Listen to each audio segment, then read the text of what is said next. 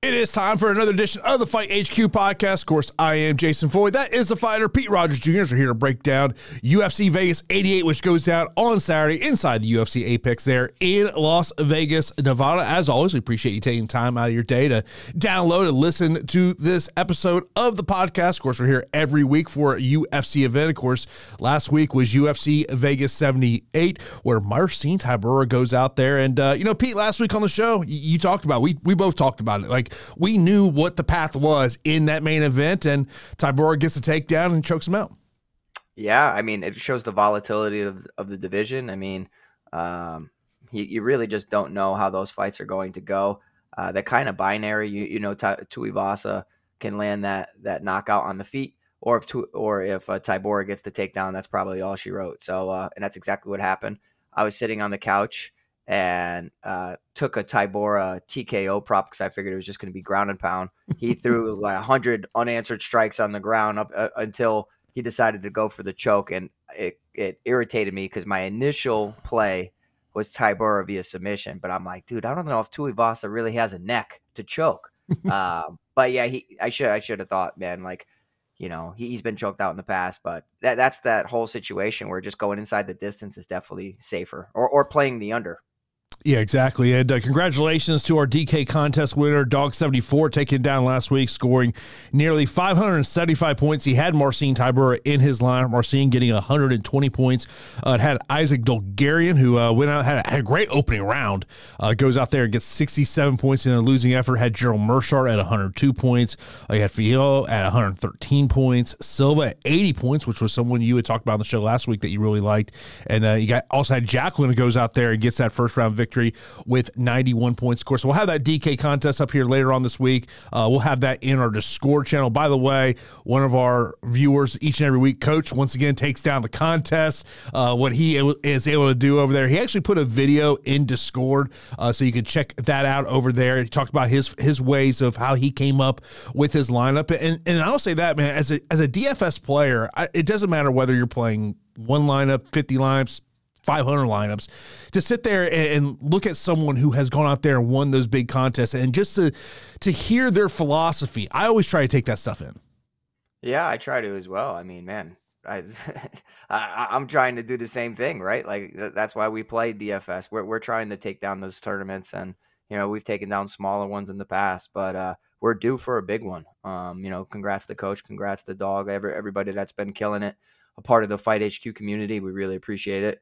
I always like hearing a lot of the top end DFS players discuss their process, discuss everything. I mean, ultimately it comes down to just exposure, right? Like, you just have to, you get a little bit lucky with the correct exposure, and then it happens. I still think like developing one lineup and putting a single bullet into something is such a difficult thing nowadays when it comes to simulation tools and everything. So it's getting more and more difficult. It's getting more and more frustrating from a casual player. As a hardcore player, as somebody who likes to just, invest in the fights each and every week, I do like it, but it's definitely making it a little bit more difficult for a regular DFS guy. Oh, trust me.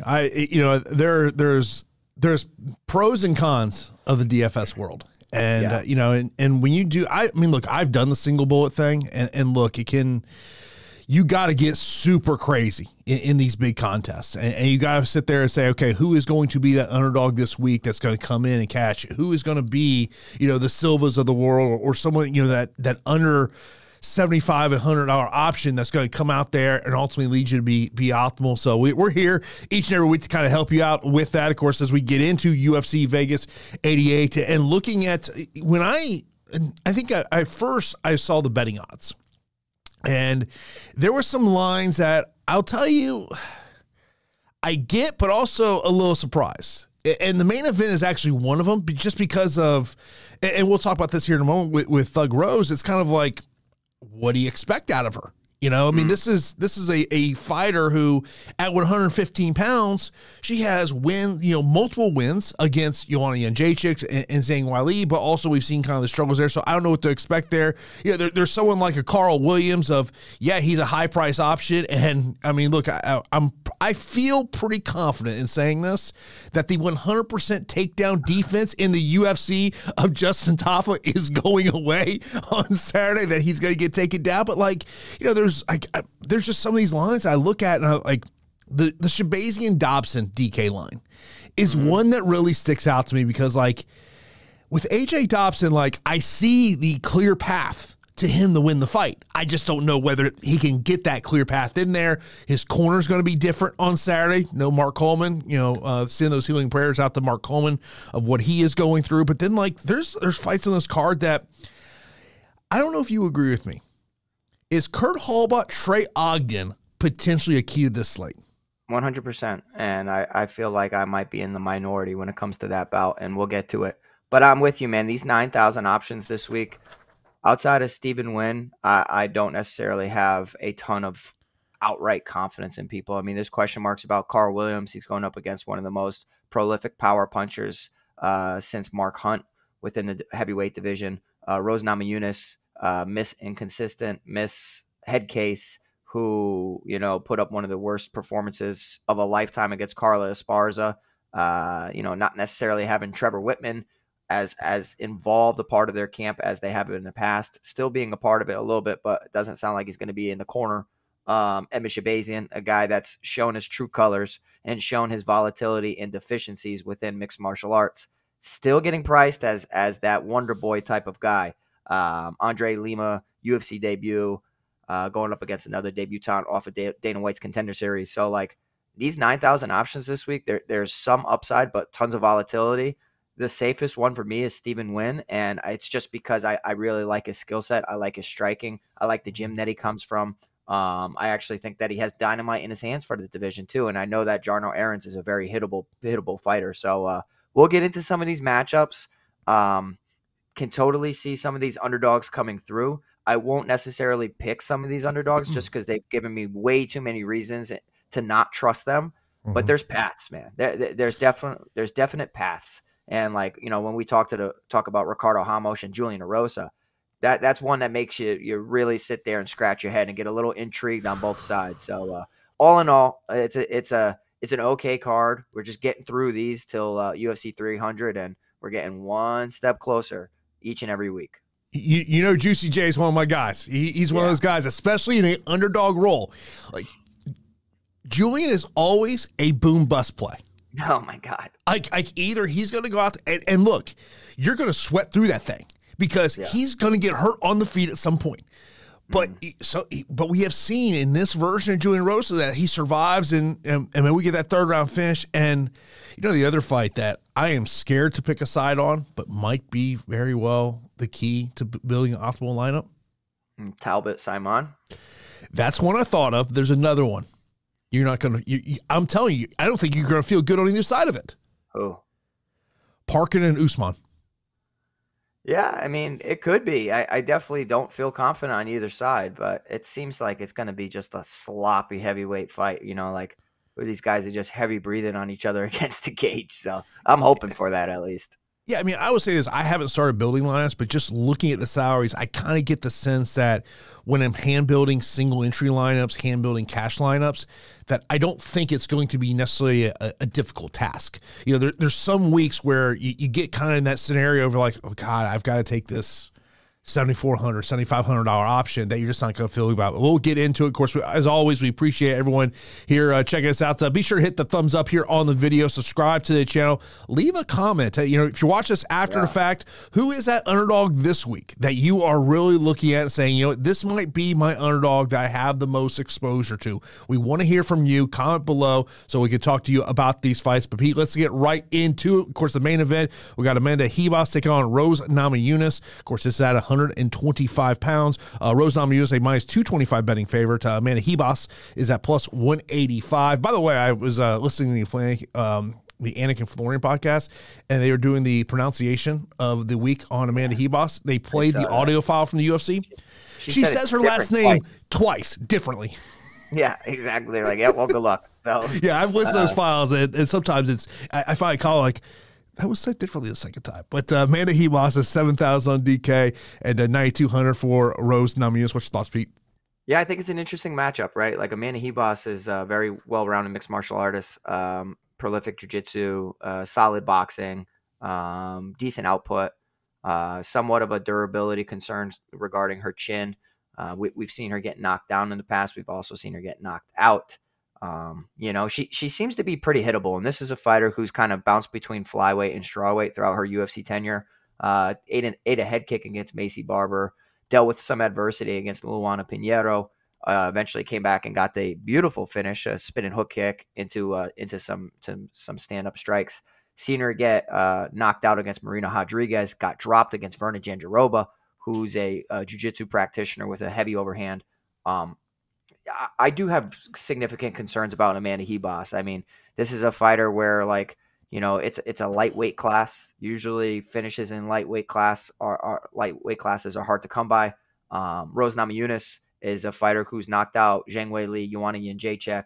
On the Ultimate Fighter had tons of submission finishes as well. Submitted Michelle Waterson, Paige Van Zandt, Angela Hill. Like, she's well-rounded in her own right. I really do think that that Rose Namajunas' biggest deficiency is, I feel like she might overthink sometimes, or her biggest enemy is herself. It's like, I don't know what it is. Sometimes her fight IQ is in question. Kind of coasting in that Carla Esparza awful fight, one of the worst fights we've ever seen. Through 136 significant strikes, landed 37. Scored 20 in a 5-round fight. I didn't know that was possible, but Carla Esparza didn't do much anything either. Rose was a little gun shy about the takedown, defended 9 of them. Going up and fighting Manon Fiorot and a 15-minute decision, 0 of 6 in the takedown department. Hurt her hand early on, threw decent volume, but was pretty game throughout. I think Manon Fiorot is a dangerous fighter within the division. I do feel like the line is a little heavy towards Rose based on her resume, if I'm being honest. I do expect her to win, and I do really like her here. I mean, she does have 2 victories over Zhang Weili, a split decision and a KO TKO.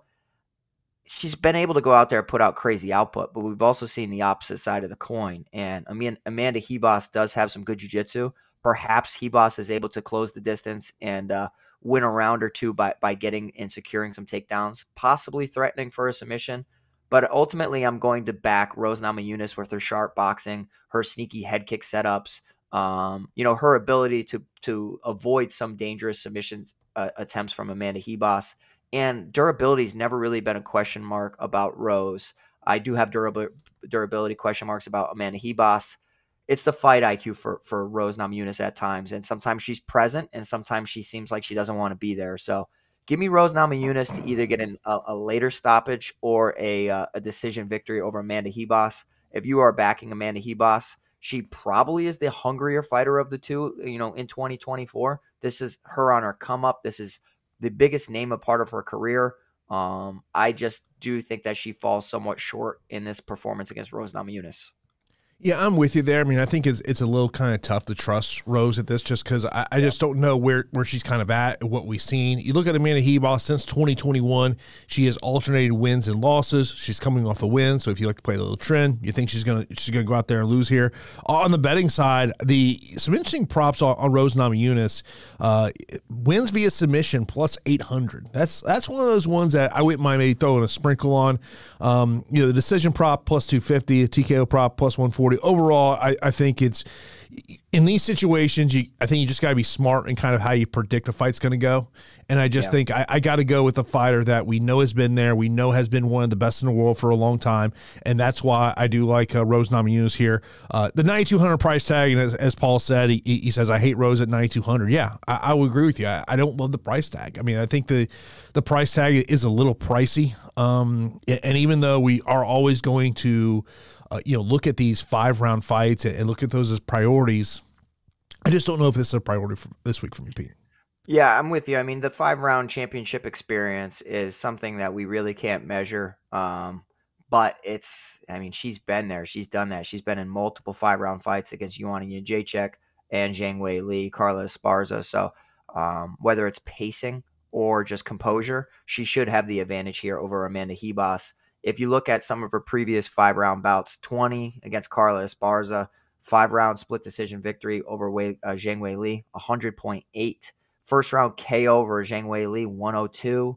5 round decision over 𝗬𝐬𝐳, 79.28, where she threw 301 significant strikes.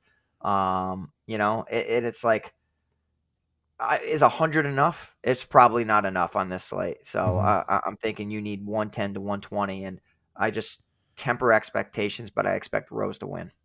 Let's move over to our co-main event. It is Karl Williams taking on Justin Tafa. Of course, he was supposed to take on Junior Tafa. Of course, we all remember what happened last month. Justin Tafa pulls out of his fight on the, what was it, weigh-in day? Yeah, weigh-in day. Yeah. His brother steps in. His brother now steps in for him in this matchup here. Karl Williams is a minus 185 betting favorite, plus 155 for Justin Tafa. Tafa 6,900 on DK, while Karl Williams is 9,300. Pete, let's get your thoughts. Yeah, I mean, this is a step up in competition for Karl Williams, right? I mean, this is a notable name. Stylistically, though, I do think that it makes sense. You have a power puncher, a very good striker against a very good wrestler. If Karl Williams decides to strike for too long, he's an idiot and he's going to get knocked out. If he just kind of makes Tafa respect his hands enough to open up the takedown, now that's a recipe for success. As a coach, I would be looking for Karl Williams to throw some heavy shots to get the hands up from Tafa, so he doesn't have the ability to get those underhooks quite so easily. But Karl Williams is really going to test Justin Tafa, and just like last week where you had 𝗙𝗵𝗵𝗵 against Marcin Tybura, the striker looks really good until that striker's put on their back, and especially when you haven't been in that situation before. We've seen fighters that are in that situation time and time again making elementary mistakes, not getting an underhook, not getting on one shoulder, on one hip, staying square on their back. Minutes pass, and sometimes they're basically holding on in hopes that the referee stands them up. That's kind of my fear here. Justin Tafa's defended 2 or 3 takedowns in his entire UFC tenure, and it's been against awful competition. I mean, 1 against Harry Hunsucker, 1 against Carlos Felipe. So Karl Williams on Dana White's Contender Series was taking down a Penn State wrestler over and over and over. And then in his UFC tenure, we saw him against 𝗏𝗏 𝗏𝐵RZSky go 8 of 13 in the takedown department. And even against Chase Sherman, who, probably has better takedown defense than Justin Tafa, he went 1 of 10. So you tell me he's going to attempt 10, 5+ takedowns, whatever it is, against Justin Tafa. I think that he can get 1 around. Does he finish Justin Tafa? Probably not. I mean, Karl Williams is a guy that does not have great finishing instincts. Has good control time and good mat returns. This could be where 2 rounds he lays on top of Tafa, and the 3rd round he's leaning on him against the cage. We've seen Tafa lose decisions in the past. He's lost decisions to Carlos Felipe and Jared Vanderaa, guys that I do think are more willing to strike than Karl Williams, but do not have that X factor of the wrestling. We know that DraftKings scoring system favors wrestlers and grapplers. It's like 13 of 14 significant strikes equals a takedown when it comes to the relationship between striking versus grappling. So I think that Karl Williams is a solid play. Massive step up in competition. Lots of unknowns because on paper Justin Tafa has a 100% takedown defensive rating, but that's going to get tested and tested often. If he gets taken down, I don't know how well his skill set is at getting up. He definitely has no jiu-jitsu to talk about. So I think Karl Williams at 9,300 is a fine play. Yeah, also one of the things I do like about Karl Williams is having that 5-inch reach advantage in this one, but I would say what does concern me is he gets into a striking matchup, and he doesn't utilize grappling. I mean, we talk about this every week. It's all about having the proper fight IQ when you're going in there and realizing that, I mean, look, for Justin Tafa to win this matchup, he's got to make it a striking matchup. That's where you have to imagine that over the past couple of weeks, the mentality in the Karl Williams camp has been, let's get this fight to the ground. You know, and I always think I kind of look at it in a way of like 𝗍𝗫 last week against 𝗃𝐽𝑆𝐽. Yeah. You did not want to get into a striking matchup there, but if you can, in that smaller cage, get Justin Tafa's back foot behind that black line that you see, get his back up against the fence, and then get the takedown. So, I mean, but I think if you're looking for a punt play, and it's a complete punt play, I don't mind getting Justin Tafa, but you have to go in there with the mindset of if he gets taken down, you're done. Yeah, stylistically, it's not a favorable one for him. You know what I mean? Like, you want to test that takedown defense and ground game against somebody who has okay attempts, or not a chain wrestler. And Karl Williams chains together a lot, and for the heavyweight division, attempts a lot of takedowns, and that's pretty rare. So, if he goes out there and instead of trying to scoop up the big heavy Tafa and just try to manipulate his balance, I think he's going to have a ton of success. Also to note, Justin Tafa coming off that knee injury that forced him to pull out of the initial bout too. So I don't like hearing that, especially when you're going to have to defend takedowns. I mean, like, test that mobility on that knee, attempt single legs, treetop it, high C, go into a double, like, just keep chaining. And I think that Karl Williams can look like a star in there. And a great point made by Sam in the YouTube chat, say we're going to be oozing every time Tafa connects hard. Yeah. Anytime he connects, you're going to be hoping that Karl Williams is going to fall down. Let's move over to our next matchup. It's Edmen Shahbazyan taking on 𝐒𝐴𝐳_Dobson. 𝐒𝐴𝐳 plus 160 betting underdog, minus 190 for Shahbazyan. Shahbazyan 9,100 on DK, and for Dobson, he's 7,100, Pete. I'm doing it, Jason. How the hell can anybody get behind a large number behind Edmen Shahbazyan? I think if you look at the name value, 𝐒𝐴𝐳 Dobson does not have the name value that previous opponents of Shahbazyan has. You know what I mean? He's not an Anthony Hernandez, Nasruddin Imavov, Jack Hermansson, Derek Brunson, Brad Tavares. He's kind of in that Jack Marshman, Charles Byrd, Darren Stewart, 𝗏𝗏 𝗏𝗏, which are all fighters that, Edmen Shahbazyan has had success over.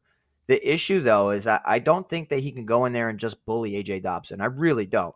I think that 𝐒𝐴𝐳 Dobson regionally was, knocking everybody out in the first round, getting some submission wins as well on Dana White's Contender Series. Went out there and just put a pace on his opponent, hit him with tons of strikes, and offensively wrestled. That is the kryptonite to Edmen Shahbazyan. I'm not sure what it is. I don't know if it's a fight IQ, if it's a fear of the ground, if Derek Brunson kind of gave him PTSD from that beating. I don't know what it is, but Edmen Shahbazyan's ground game's awful. His pace, his cardio seems to fall off a cliff once he meets adversity. It's not even like it's just weird. It's kind of like a broken mentality, in my opinion. And he could be a nice kid. I'm rooting for him. I used to pick him in a ton of stuff, but he's kind of at that point now where he needs to prove me wrong. Prove me wrong. Go out there and just show me, because he's priced as a favorite again. He was priced as a massive favorite against 𝗏𝗏 at 9,400, 9,100 against Brunson, 9,400 against Marshman. I just think the line's a little bit too in favor of Shahbazyan, who's given us all the red flags in the world. Now, there's tons of unknowns about 𝐒𝐴𝐳 Dobson, a guy who has not looked like the finisher that he was regionally. On the Contender Series, he went out there, put a hell of a pace on his opponent, hurt him on the feet multiple times, took him down, ended up getting a rear naked choke with no hooks. Went in there against Jacob Malkoun, who's a takedown master. Defended 10 takedowns, went 15 minutes with them. And then went up against Armen Petrosyan, secured 3 takedowns. But Petrosyan is pretty good as long as you're not going to threaten with jiu-jitsu. And 𝐒𝐴𝐳 Dobson was taking him up. Petrosyan get back up, put a pace on him. The Tafa and 𝗀𝗏 fight, I think, is something along the lines of what we can expect. A little aggressiveness, a little forward motion, attempting some takedowns. I do think that in order to break Edmen Shahbazyan, he needs to attempt more than 3 takedowns, which is what he's done in the Petrosyan and the 𝗀𝗏 fight.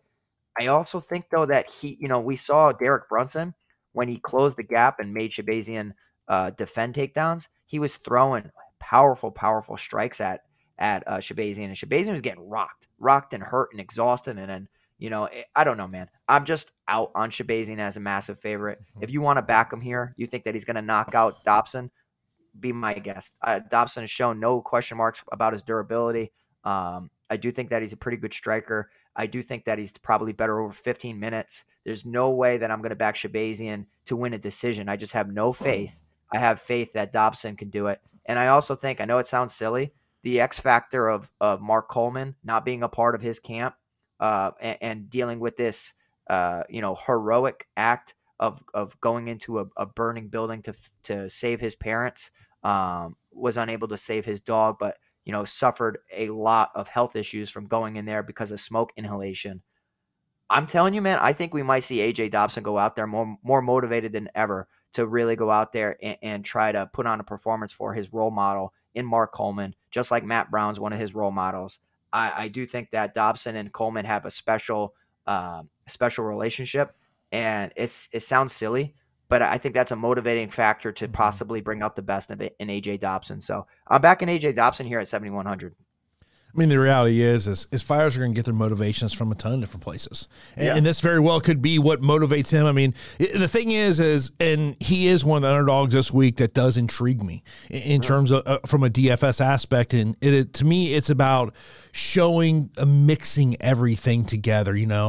I don't want to see you go out there and just have a kickboxing matchup against Edmen Shahbazyan, because I think if that happens, that's a big win for Edmen Shahbazyan, that he has someone across the cage from him that wants to stand there. So that's where, I'm looking at this saying, okay, if AJ goes in there with the mindset of, I got to mix my strikes, and then whether early on in the fight it's about feinting like you're going to take the takedown to set up the takedown later on in the fight. So that's why I want to be there. So I would say this. I think Dobson getting there, I do like it.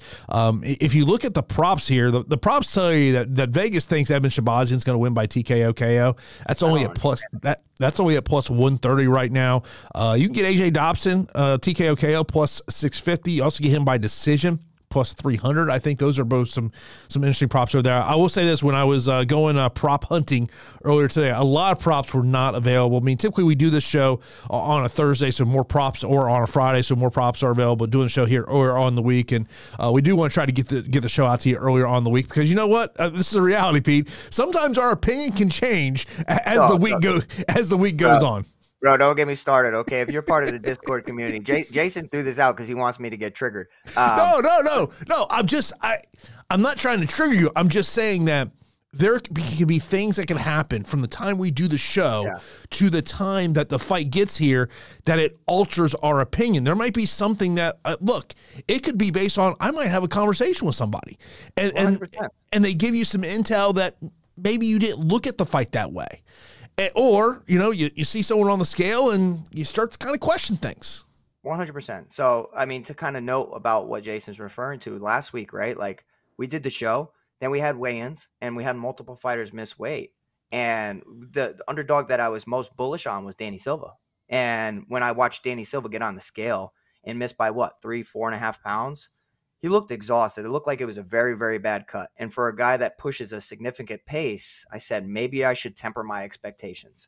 Maybe I should temper my expectation. I should, spread out my ownership and spread out my exposure. So I put in the Discord, I said, I've been pivoting several Danny Silva lineups to Chad Inhelliger. Not fading Silva now, but I had so much. Just going to move some of that ownership to Inhelliger, who has some finishing potential just in case Danny Silva can't push his typical pace because of the awful weight cut. Put it out there for the team. Some people missed that, and some people got really angry. But guess what? Days pass. People miss weight. If there's something that pops up like that, we're going to put it in the Discord, and that's why it's free to join. You guys should join. The link is below, and that's why we have a discussion in there. I mean, if you see somebody about Yulia Stolyarenko about to have a seizure on the scale, I'm probably not going to be bullish on her no more in a fight. You know what I mean? You have to adjust in this game. But yeah, I'm in complete agreement. Things change, and that's why you guys got to keep your ears peeled and eyes peeled to our Discord channel. And that's the thing. When fighters miss weight, you never know what's going on. It's also one of those things of, if I see a fighter step on the scale and there's an hour left in the weigh-ins and they miss weight, that's almost a sign to me that says they're basically, that there was a coach that said, we're done cutting weight. You're not going to make weight. I'm not going to let you deplete yourself. We're just going to get on the scale. And something that we talked about during UFC 299, one of the things the UFC wants to implement is what the Florida Athletic Commission implemented for UFC 299, where you have to weigh in that first hour. If you miss weight, you can still have an additional hour to make weight, but you have to step on the scale within that first 60 minutes. And my understanding is this is a policy the UFC is telling all commissions they want to go to. It's efficient. You know what I mean? There's so much wasted time at a weigh-in. Like, you got guys just sitting around waiting. You got the commission waiting. And then for people to still miss weight and still need the extension, it makes no sense. And here would be an example of it. Karl Williams and Justin Tafa. If they wake up on Friday morning on weight, they're not going there immediately because as heavyweights, they know what's going to happen. You're the co-main event. So what do you got to do after these weigh-ins for an Apex card?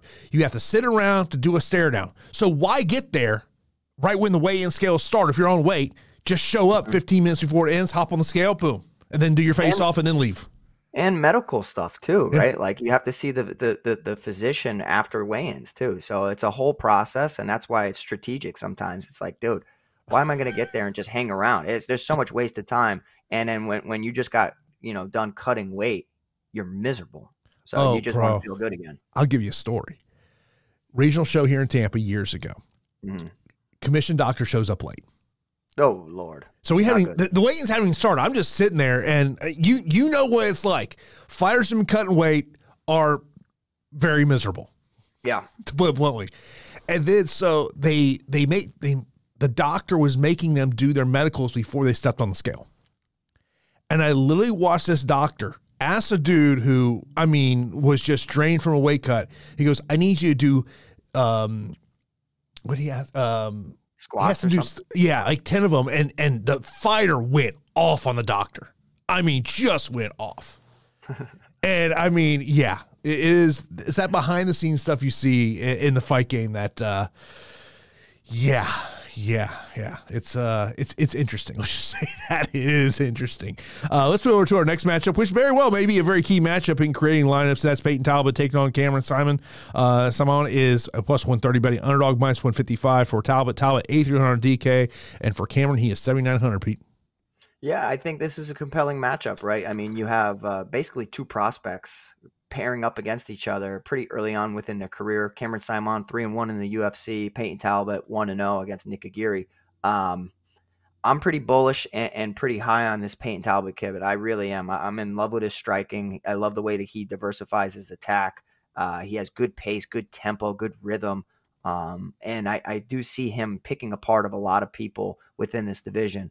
Probably not the best UFC debut, honestly, and it was pretty underwhelming, especially a guy that had him via KO and also, rounds 1 and 2. So for him to go out there and get a submission in round 3 was kind of not what I was expecting. But 𝗏𝗏 went out there and emptied the gas tank with takedowns, made him defend 8, was unsuccessful in defending some, and was controlled early on. Scored 68 in his debut, priced at 9,500. So this is a guy that was a massive favorite, closed almost a minus 800 favorite over 𝗏𝗏. And now we're getting him at 8,300. But the matchup is competitive. Cameron Saaiman is a very difficult out.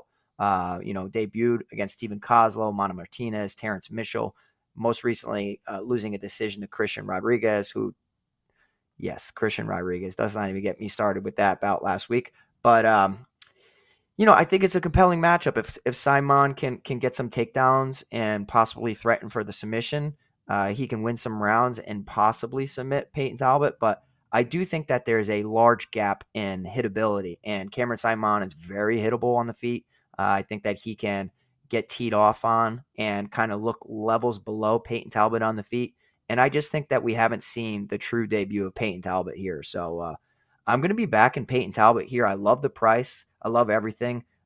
If you look at the defense for Cameron Saaiman, the takedown defense does not look good at 44%. And I just think that, we could see Payton just go out there and just mix everything together, but mainly strike.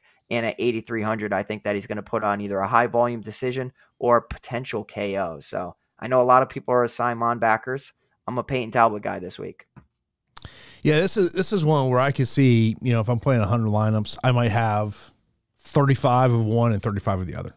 Yeah.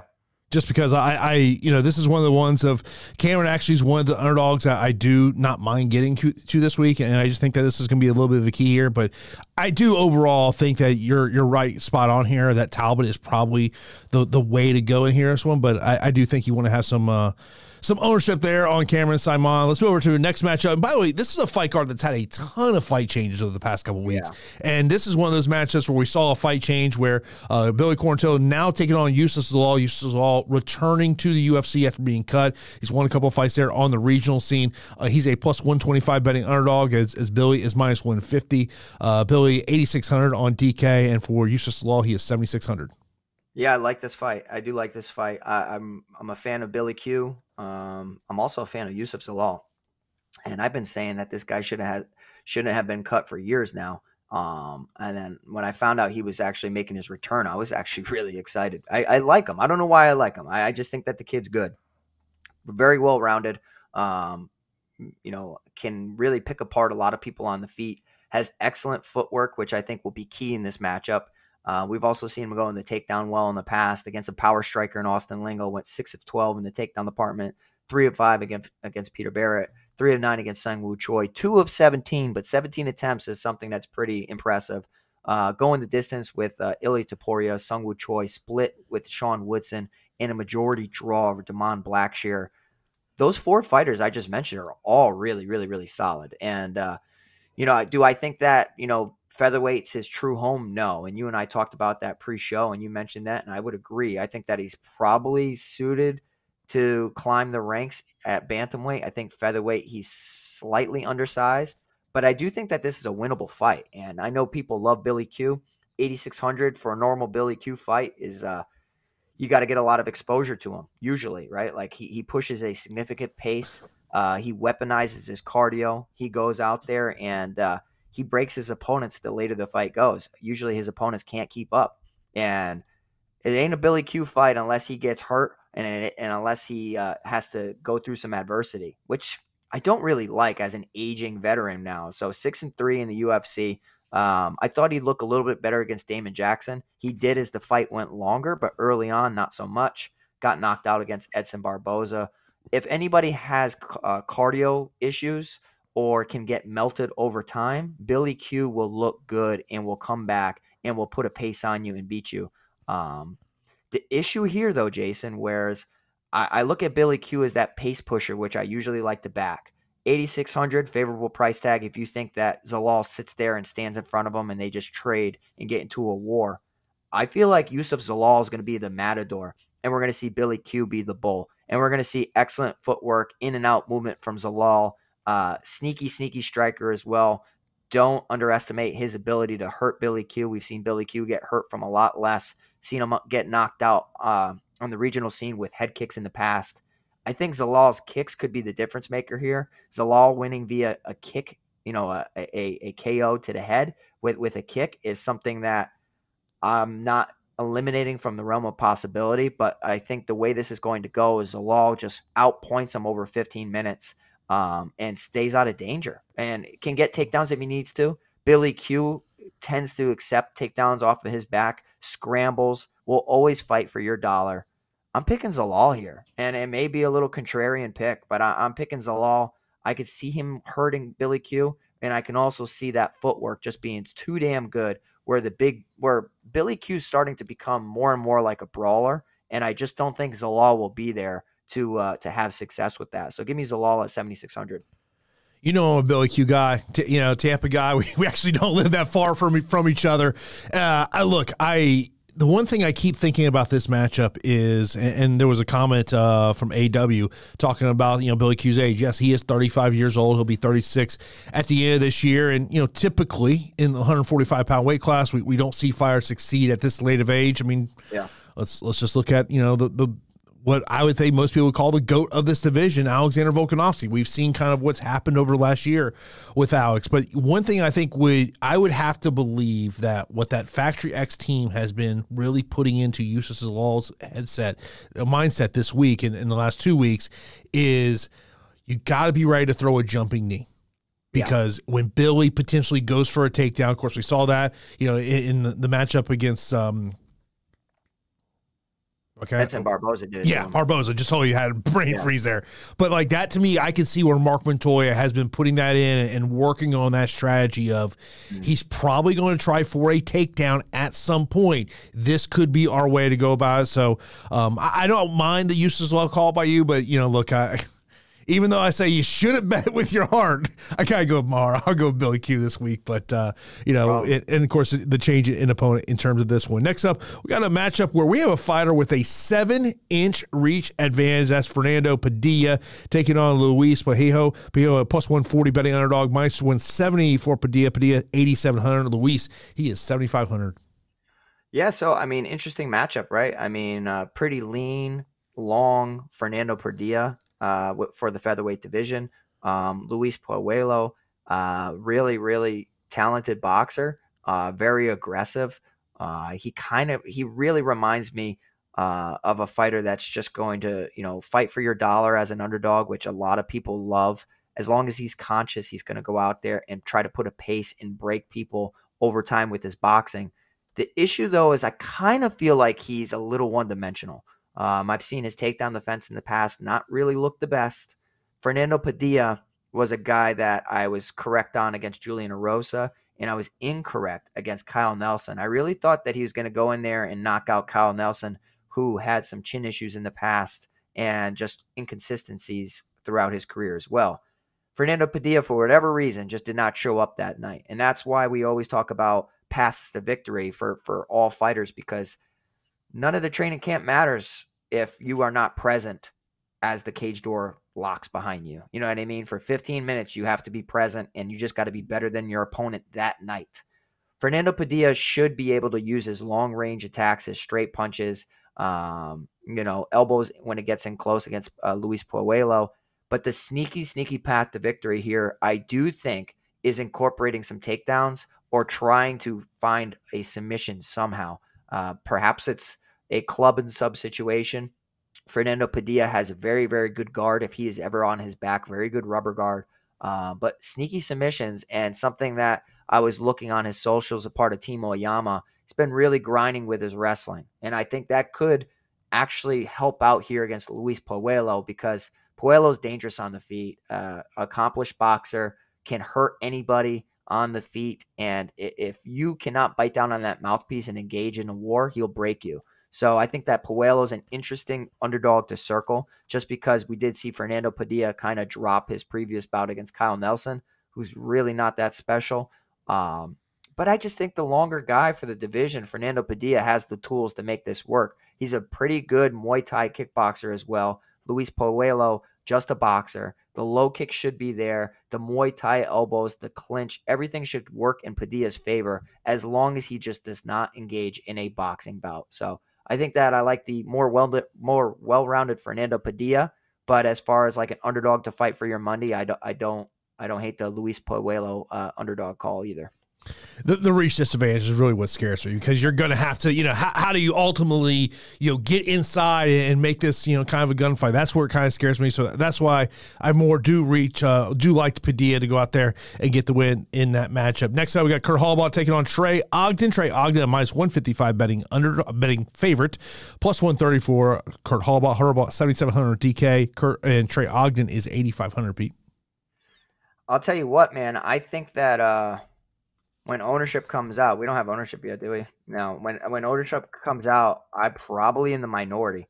I think that Holobaugh is going to be one of the most popular underdogs on the slate, and for good reason, right? Like, he throws caution to the wind, throws excellent boxing combinations, looked really good against Austin Hubbard, attempted an armbar and then immediately went into a triangle choke. So the transitional Brazilian Jiu-Jitsu is really, really good. The way that he chains submissions together is very, very good. I can't really fault him there. I do think, though, that he does have some deficiencies that were just not taken advantage of on The Ultimate Fighter and then in his previous UFC tenures.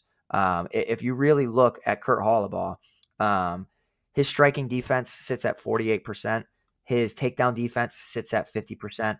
We've seen him get hurt in the past. We've also seen him get taken down and controlled against Pat Healy, my friend. I haven't talked to Pat in a while, but shout out to Pat Healy. Steven Seiler. 𝗵𝗵 Barcelos, Thiago Moises, Austin Hubbard even. They've been able to take this guy down. And if you really look at 𝗏𝗏𝗀𝐵𝗁, he was impressive on The Ultimate Fighter against everybody who's been, in the UFC and then has been cut from the UFC, trying to climb their way back into the promotion. I do think that's, the old dog still has some bad habits. And I know everybody's going to want to get behind 𝗏𝗏𝗀𝐵𝗁 because of the power. Trey Ogden has not really put together a breakthrough performance. If you are a box score watcher, you're like, there's no way in hell I am getting behind Trey Ogden. 53, 16, 64, and 47.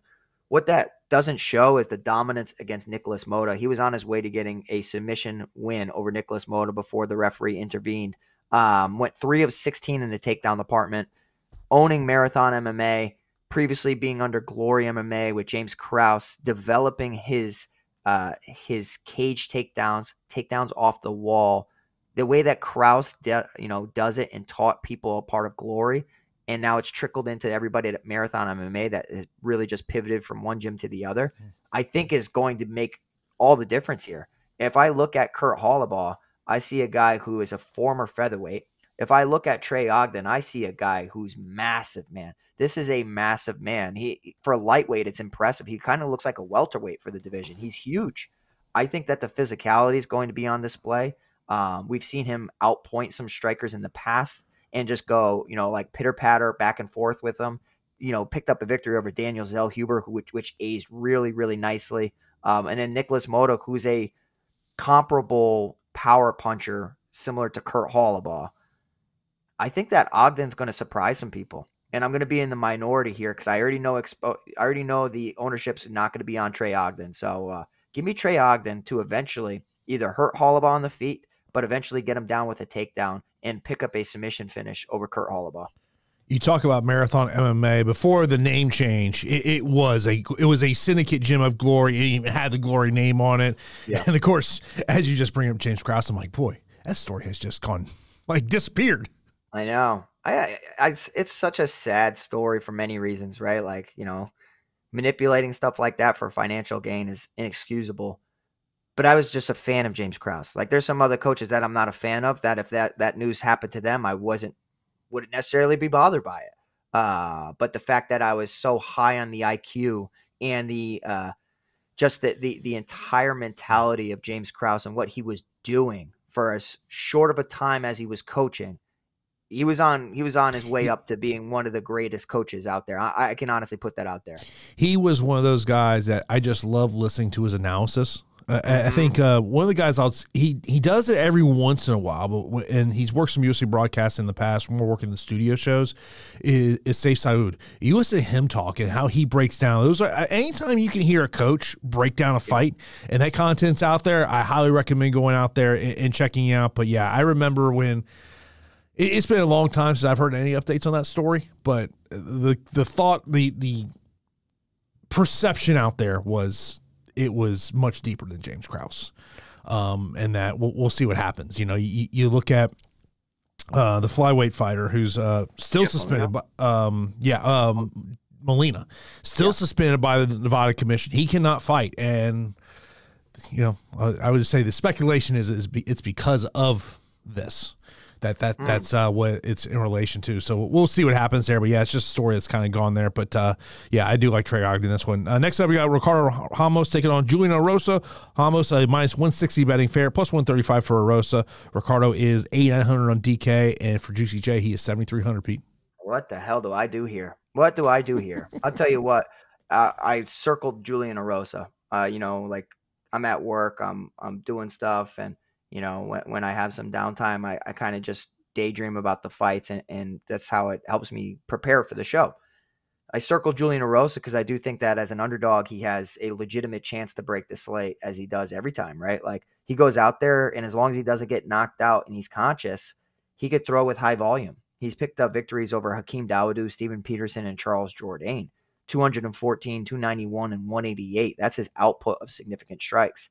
2 of 6, 3 of 5, and 2 of 5 in the takedown department. This is a fighter who has sneaky jiu-jitsu, very good Darce chokes, anacondas, just all in all, never been submitted in his career, which I think is interesting here going up against Ricardo Ramos. Ricardo Ramos is a very good Brazilian Jiu-Jitsu practitioner, could possibly pick up some takedowns here. But I think as a coach, if you are pairing up against Julian Erosa, you're going to do everything in your power to touch that chin. My man has been knocked out a ridiculous amount of times. I think it's 7, 8 times within his career. Fernando Padilla, Alex Caceres, Seung-Woo Choi, Julio Arce, Devontae Smith, Teruto Ishihara, and then not even including outside the UFC. So there's something up with it, man. Like tons of miles on Julian Erosa's chin. But sometimes it checks out. It's weird. So like I don't classify Ricardo Ramos as a power puncher, but I don't necessarily classify Fernando Padilla as a power puncher either. It's just, can you land clean? I actually do think the unpredictability of Ricardo Ramos is just something's going to land, whether it's a spinning back fist, spinning elbow. It could be a kick. It could honestly just be a blitz with his hands. I do think that we've started to see him mature into his body and also start to develop some power. I went back and watched a lot of fights of his. Kyung Ho Kang back in 2018, he was given the nod in that bout because of his powerful boxing. This boxing's good. I mean, it really is. So, like, against 𝗬𝗶𝗵𝗫 𝗀𝗃, which went the distance, he threw 224 significant strikes. You tell me he lands, upwards of 50 to 100 significant strikes against Julian Erosa, I would imagine he gets hurt. But also, like, Julian Erosa's been dropped by numerous people, Charles Jourdain, Sean Woodson, and then he's come back and won. So I just really don't know what the hell to do. I might avoid this fight just because of the volatility, and perhaps like Erosa's winning until he doesn't. But I am going to side with Ricardo Ramos here. I do think that there is less durability concerns. Lerone Murphy and Said Nurmagomedov both got him to get out of there. But the worst loss of his career is clearly the previous one against Charles Jourdain, who has a pretty sneaky guillotine. That should not have happened as a Brazilian Jiu-Jitsu practitioner. So mental lapse. I'm going to back Ricardo Ramos here at 8,900, but man, I do not feel good about it. Like I said earlier show, Juicy J to me is always a boom bust play because you know what you're walking into. The one thing about Juicy J is he's going to go out there and he's going to bring the fight to his opponent. He might very well get knocked out, but we have seen, there are times where, you walk to a fight and you think like, oh man, this is going to be the it for, and then Juicy J gets rocked, somehow survives and comes back in the third round. So like as a under 7,400 play this week, I don't mind getting the Juicy J. One thing I do want to kind of go back on, we were talking about a point of how your opinions could change on things. Benoit Saint-Denis is on Ariel Helwani show today. He's talking about how he nearly pulled out of the Dustin Poirier fight during fight week. He goes, quote, "I was tired the whole week with a staph infection. I came a bit too heavy, so with the treatment I took, the weight was not going down as usual." And staph infection, I remember that week, everyone was like, oh, this isn't a big deal. Yeah, it's a big deal. Yeah. Well, it's so tough to tell what's legit and not because there's so much noise in the MMA community. I mean, like sometimes people are just looking for anything to go out there and sway the community one way or another. And, it didn't look anything. I've seen staph in the past and it didn't look anything significant. You know what I mean? Odd place for staph. You can get staph anywhere, but like, it kind of looked like something else. I mean, and that's where hindsight's 20/20. I mean, it made too much sense. I think Dustin negotiating a 5-round bout for a co-main event is one of the smartest tactics out there because in a 3-round bout, I think that's a very dangerous fight to lose. 5 rounds against an untested guy coming up, I think was one of the smartest decisions. Granted, he only needed 2 rounds to make it happen, but still, I think that was just a very, very smart decision from the veteran. Yeah, and I'll tell you, if people did not see Dustin's interview with Ariel, 2 days after the fight, I would say go back and watch that. And I think it really gives you some insight of when you're talking about where a fighter is mentally and how you just never know. You see pictures on Instagram and, as I always say, Instagram, we put out the best version of ourselves, not necessarily the real version of ourselves. Yeah. And Dustin put his real version of himself out there in that interview, so I would highly recommend going out and checking it out. Next up, we got Miles Johns taking on Cody Gibson. Cody Gibson is a plus 130 betting underdog, minus 155 for Miles Johns. Miles Johns is 8,200, while Cody Gibson is 8,000, Pete. Yeah, I mean, I really don't feel strongly about this bout. I mean, I might fade it in some of my lineups. Usually 8,200, 8,000 fights, tough to get away from. I just don't see significant upside on either side. I mean, like the volume striking of Cody Gibson in his previous performance was admirable. That was somewhat of a war against Brad Katona, a pretty good fight. In his previous tenure in the UFC, lost decisions to Douglas Silva de Andrade, Aljamain Sterling, can't fault him for that, and Manny Gamburian. But we've also seen him pick up a knockout against Johnny Bedford. Could he knock out Miles Johns here? I mean, he definitely could. He's going to have a reach advantage. He's going to be the taller guy. He should be able to pepper him on the outside. I just don't necessarily have faith in Cody Gibson at his age in the bantamweight division to defend takedowns from a powerful Miles Johns and avoid that big overhand right too. I mean, granted, we have Miles Johns with an asterisk because of his recent PED popping and, suspension or whatever happened, the overturned victory against Daniel Argueta. In the past, he's gone 1 of 12 in the takedown department, 2 of 6, 0 of 7.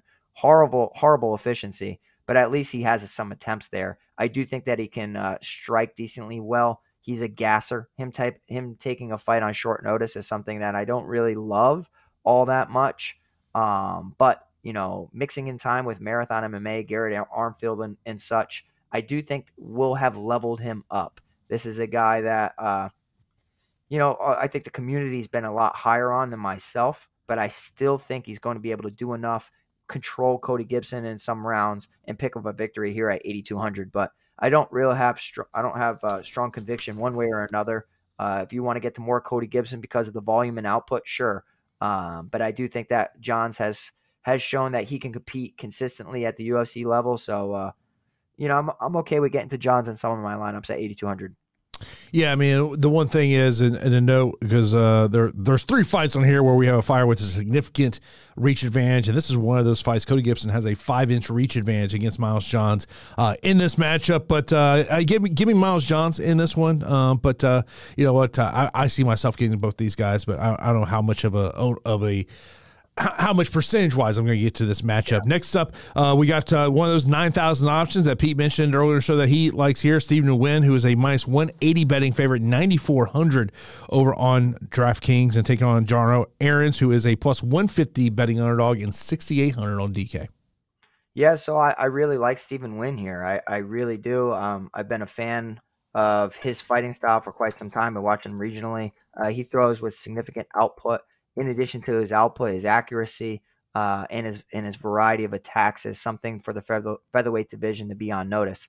His opponent, Jarno Aarons, doesn't have the best defense when it comes to striking or grappling. 52% striking defense, 33% takedown defense in the UFC. Granted, small sample size. I just think that this guy, Jarno Aarons, is very, very hittable. And whatever he throws at Stephen Nguyen, I think will be defended. If he attempts takedowns, I think Stephen Nguyen will defend and make him pay. Even if he gets taken down, I think that Nguyen will get back to his feet and start to separate himself over 15 minutes. Now, the reason I like him here at 9,400 is I do think that Jarno is pretty damn tough. We've seen him get knocked down in his previous bout against Sungwoo Choi and not deal well with leg kicks and not deal well with damage at certain moments. Stephen Nguyen, I already know, pushes a high pace, throws with tremendous volume. He could end up, knocking down the tough Jarno Aarons a couple times, into an eventual finish or just a dominant decision. So, the volume, everything that I really like about Stephen Nguyen, the unknowns about the other 9,000 options. Normally if you look at his record, you see it's a decision guy. 9,400, probably not going to go out there since he's a striker and roster him all that much, but I'm probably going to be a little bit more bullish on Stephen Nguyen than the public. I mean, maybe everybody's feeling the same way as me, but I think traditionally Carl Williams is going to have more ownership. Maybe Edmen Shahbazyan, Rose Namajunas because of the 5 rounds. I just like Stephen Nguyen here. I'm going to back him here at 9,400. I think from a parlay piece, he's one of my favorite pieces in the parlay. He's a pretty heavy favorite, and I think rightfully so. Samuel mentioned, he goes, is it me or is this week feel like some dogs can sway the slate one way or the other? I mean, look, I think this is just one of those slates where you look at, and There's multiple underdogs I don't mind getting to. And I can't say that that's an every week thing for me. I mean, last week was a slate that I really didn't love a lot of underdogs. Yeah. I mean, it's weird, right? Every week it's just like, how can they score though? And it's all slate dependent. And, like Thiago Moises went out there and looked damn good for me. And I had a lot of him, but it just wasn't enough because there wasn't as much urgency. He was very patient. He was the true veteran. Him scoring 92 or 94, was just not optimal. It wasn't the best, especially when we had 𝐵𝐶 Chason go out there and just separate herself completely from 𝗵𝐻𝐻𝐿 𝗠𝐿𝐧. So just a slight pivot in the 9,000 option, and it really just makes the difference in most of your lineups. Next up, we've got Rendon taking on 𝗲𝗏𝗀𝐿 𝗲𝗏𝗀𝐿, 8,800 on DK, Rendon 7,400, and 𝗲𝗏𝗀𝐿 is a minus 220 betting favorite, while Montserrat is at plus 180, Pete. Yeah, so I tell you what, Daria Zelentzakova is a solid striker. Montserrat Rendon is an okay striker, but a very good jiu-jitsu practitioner, multiple-time, champion in Brazilian jiu-jitsu. I believe she's from Mexico, or something like that. But we've started to see some development within her game as well. She actually has a jab. Like most fighters do not utilize their jab in MMA. It's a very underutilized piece of striking, as elementary as that is. People just stray away from establishing the jab. So, does it look like she's punching underwater half the time? Yeah. Does she have really slow punches? Yes. I think that Daria Zelentzakova is clearly the more explosive and faster striker of the two. Going back and watching her tape was pretty painful. Seeing her get taken down and controlled and kind of wilting under pressure in multiple fights was interesting, especially going up against a very physical Montserrat Rendon. Zelentzakova on the outside should be able to win majority of the minutes, but the way that Rendon works her way into the underhook position, has her opponents against the cage, doesn't have the best wrestling takedowns. Like, she's not going to attempt a double leg or a single leg. She kind of gets those double unders, uses the body lock, outside trip, laces the legs against all cage work. I do think that she can be pretty physical in that realm.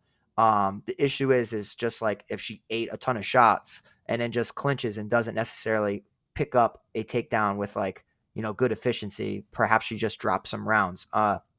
Not really a big Zelentzakova guy this week because of the fight film that I was watching. I mean, she was taken down, Jason. She was pounded out. I literally watched this girl, I forget who it was, take her down 4 or 5 times, sat there, pounded her out, literally was exhausted and just fell to the side from beating the hell out of Zelentzakova. Zelentzakova reverses position, gets on top. The girl quit under pressure and basically just, pounded her out. It was just the strangest turn of events.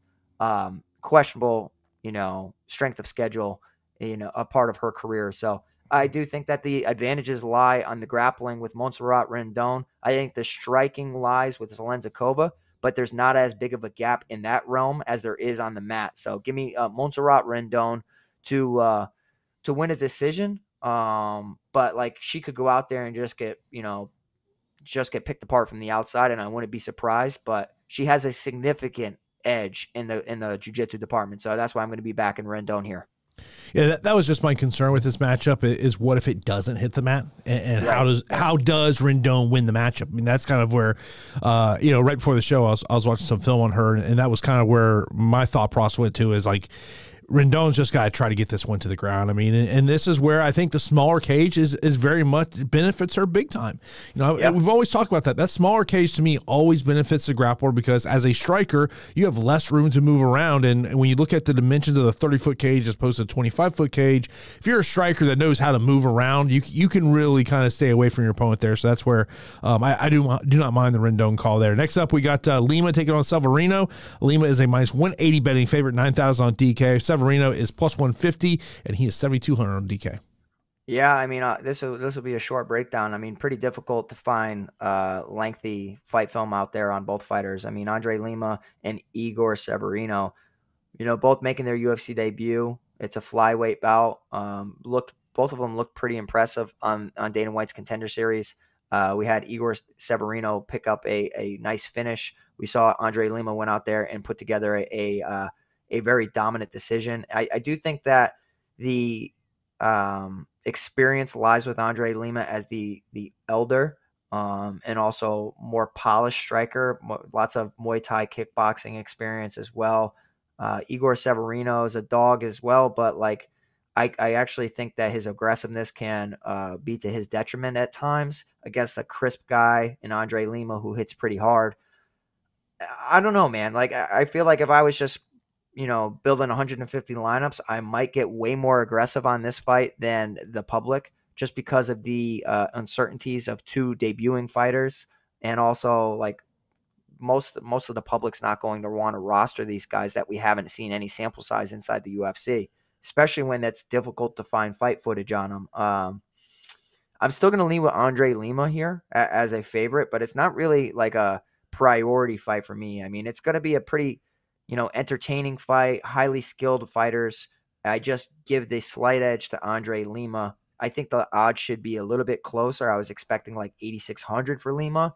9,000, just a little bit more elevated than my expectations, but I do expect Lima to get the victory here. But my recommendation is, if you are playing 150 lineups, increase that exposure to both fighters, because I don't think that many people will. I think they'll pass on this fight. Yeah, it's great points you make up there. I do lean Andre Lima in this one, but this is one of those weeks. The 9,000 options aren't really screaming to me this week. Then I got our opening matchup. We got Usman taking on Parkin. Parkin 8,400, Usman 7,800.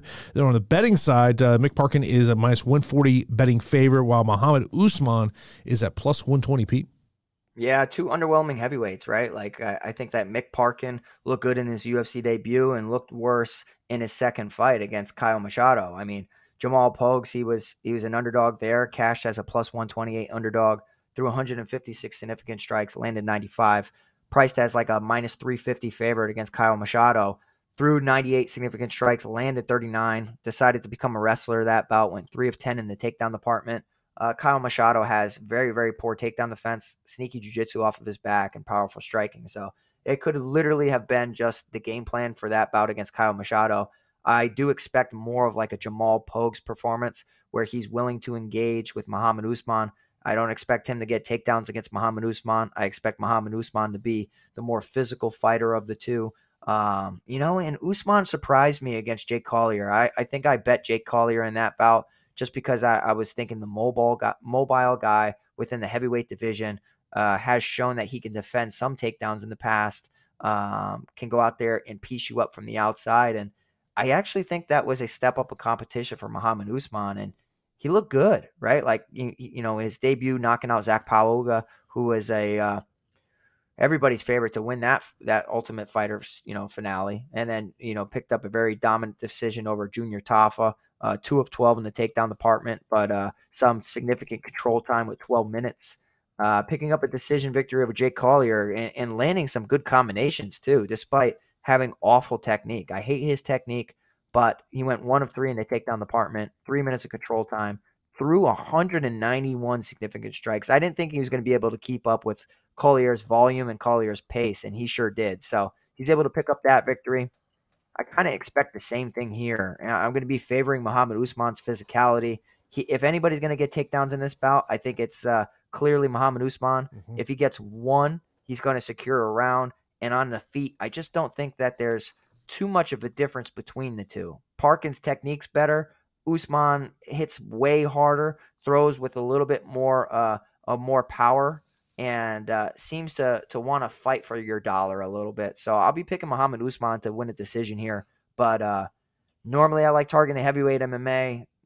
I don't know. I'm kind of underweight to this fight, I think. I think this could be a stinker. I think it could be a 15-minute gas fest. Yeah, I mean, it's just one of those ones. I mean, it's the bottom third of the UFC heavyweight division, and to me, it's my co-host Daniel on my podcast. He likes to make this comment. It's like UFC heavyweight action. Either it's going to be a fight that ends in 5 minutes, or it's going to be a lackadaisical 15-minute fight where in that third round you're going to go, "What the hell am I watching?" Right. Yeah. But I totally agree. Let's get right into our straight up fight picks. The main event, give me Rose Namajunas. Yeah, I'm gonna go Rose. I will take Karl Williams in the co-main event. Karl Williams. Man, Well, you are on the fence. I am not. I'm going AJ Dobson. Man, give me Shahbazyan. I'm all out. I don't feel good on it. Yeah. Give me Payton Talbott. Payton Talbott. You already know I'm going Billy Q. I'm going to go Youssef Zalal. All right. Give me Padilla. Padilla. Ogden. Trey Ogden. Give me Juicy J. Oh, shoot. All right. I'm going to go Ricardo Ramos. I'll go Miles Johns. Miles Johns. Stephen Nguyen. Stephen Nguyen. Give me Rendon. I think she pulls this one off. Yeah, I'm going to go Montserrat Rendon as well, just because of the advantages. Give me Lima. And I'll go Usman. What a weird week. Yeah. Samuel, appreciate the super chat there. Yeah, it's another UFC Apex card, which I like just to call. We're doing some fights, but it is an opportunity to make a little bit of money. Let's get our Discord questions in here before we get out of here on this episode of the Fight HQ podcast. Value plays under 8K and 3 core on DraftKings. As I look at value plays that I feel the most confident in, man, I feel like a lot of my under 8K are boom bust plays. Yeah, I agree. You know, I just look at it and I just say there's just a lot of just boom bust plays. I mean, like AJ Dobson could may be one of the safer potential options just because of, you know, he's 7,100. You can see where he can rack up some points in the grappling, so that kind of does stick out to me a little bit there. I mean, Juicy J's punt play. Justin Tafa, punt play. Maybe Cameron Saaiman, maybe one of those guys you look at. Yeah, I mean, I'm with you. I think that a lot of the ones that I'm looking at have decision upside. I'm not in love with a lot of the finishers under the 8K mark. I like Usman to win a decision. I like Zalal to win a decision. He could possibly knock him out. Rendon to win a decision.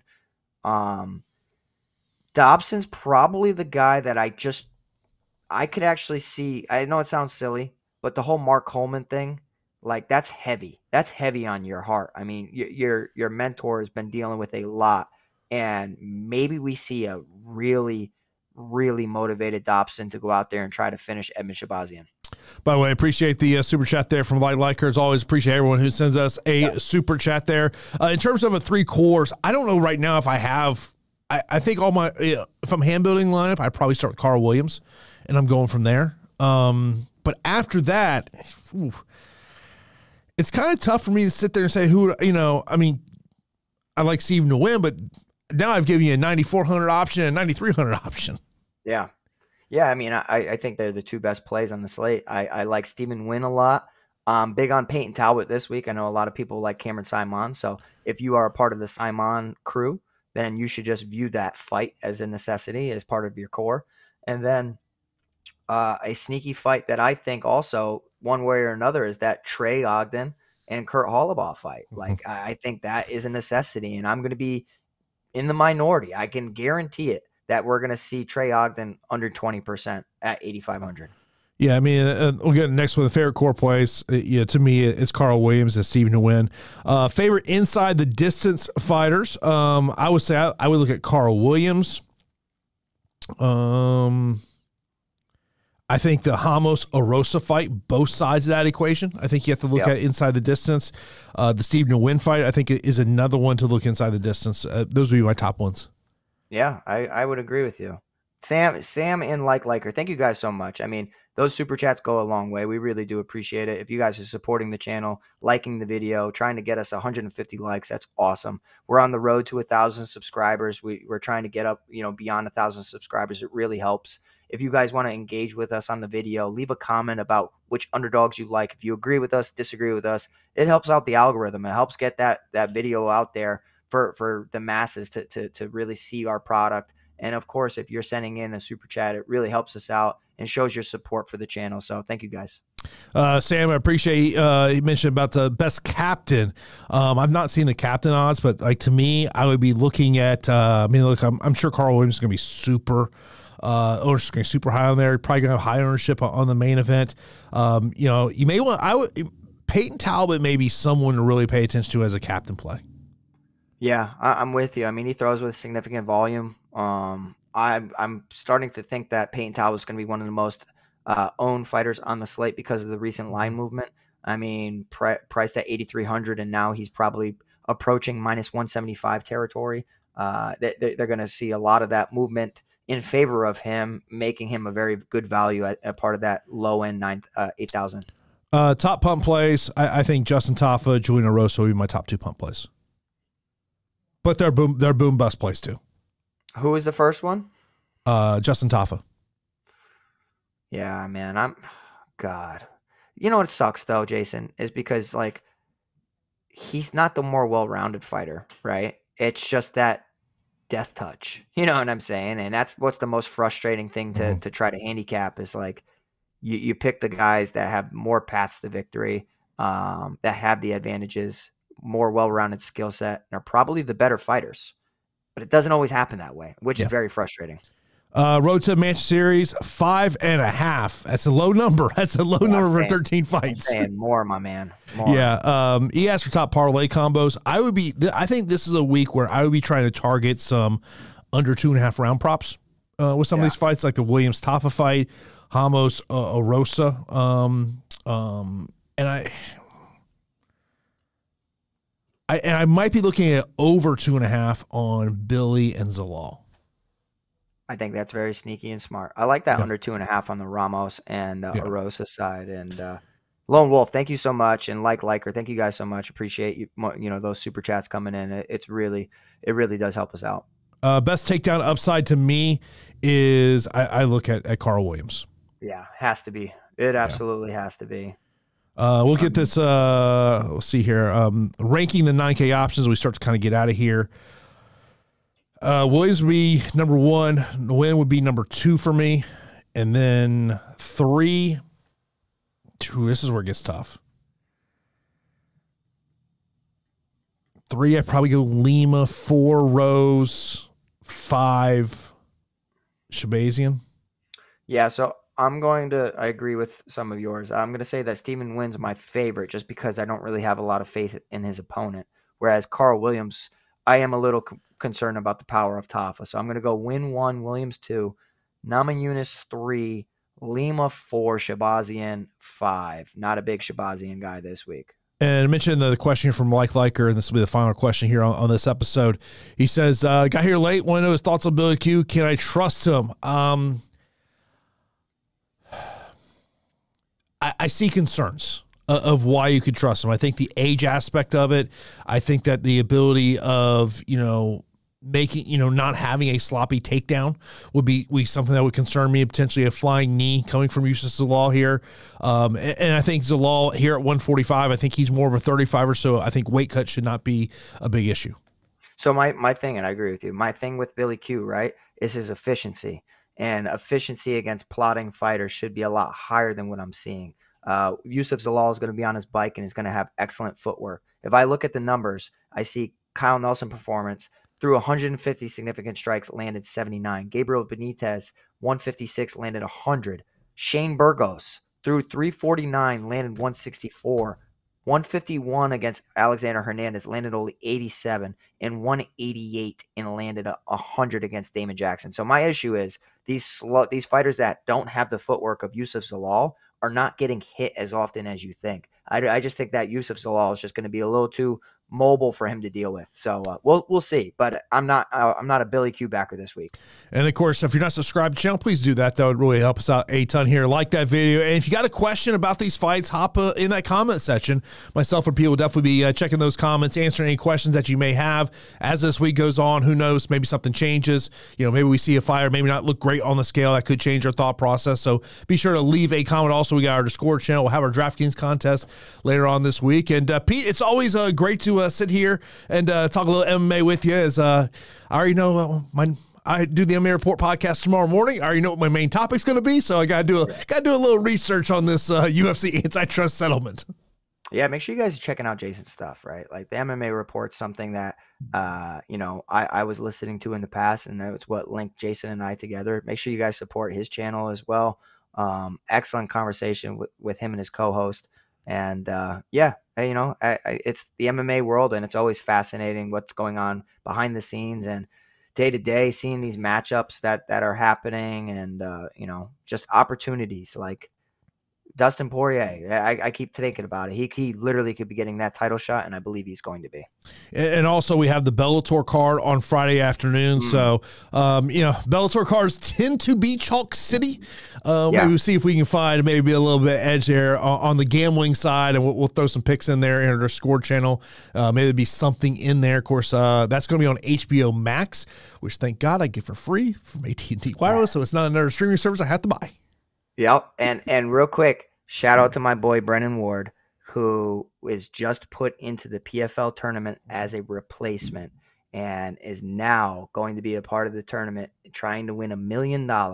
And he'll be at my gym tonight because there are some similarities between my style and his style and his opponent's style that I'm going to be emulating throughout this entire camp. So very excited for this opportunity, and can't wait to work with Brennan again. Yeah, I want to say it's April 12th. I want to say April 12th, April 19th. Or something like that. 16th or something. Yeah, it's in that range. It's week 3 of the PFL season.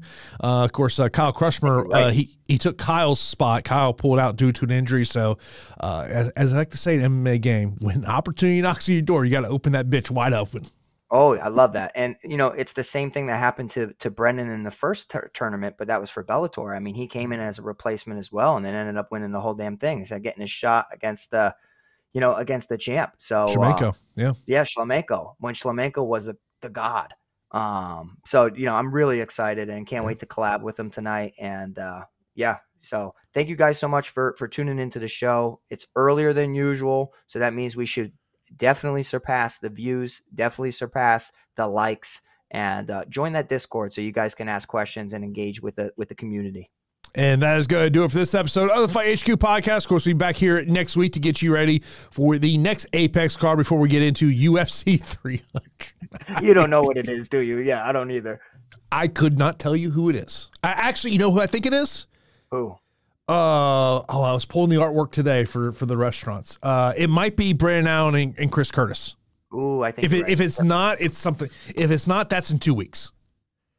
Okay, but yeah, think you're right. We got a couple Apex cards before we get to UFC 300. So that's going to do it for this episode of podcast. We'll talk to you next week right here on the Fight HQ podcast.